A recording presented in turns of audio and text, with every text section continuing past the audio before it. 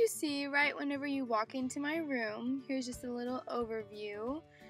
To the right of my door is my bed and my bedside table. I just have some oil incense, a little decoration, and my lamp.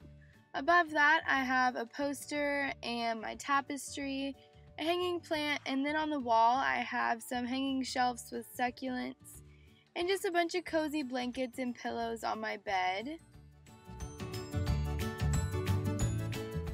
Moving along the wall, I have a mirror, clock, and a metal grid with pictures of my friends on it. Under my window is my dresser that doubles as my vanity. On top, I have fashion magazines, jewelry, some perfume, and makeup brushes. On the windowsill, I just have some sunglasses and succulents. In my drawers, I have my jeans and my printed pants in this one. In the bottom, I have my socks and my bathing suits. This one, I just keep all my pajamas and leggings in here. This, I keep my jewelry, skirts, belts, hair products, straighteners, curling irons, all that good stuff. And the top drawer just has all of my makeup and kind of beauty-related products.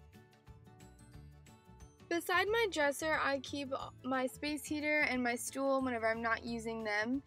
This area is kind of like a little loft type deal that I made, and I just threw some cozy blankets and pillows, and my sewing machine is also in there for the time being. In front, I just have some fairy lights hanging and a mannequin that I dressed up. Next is my closet, and on the right I keep all of my shirts, and on the left I keep all my jackets and outerwear. On top I just have my hats, journals, cookbooks, and other books, and my fish, and in the back I just keep a lot of extra storage stuff.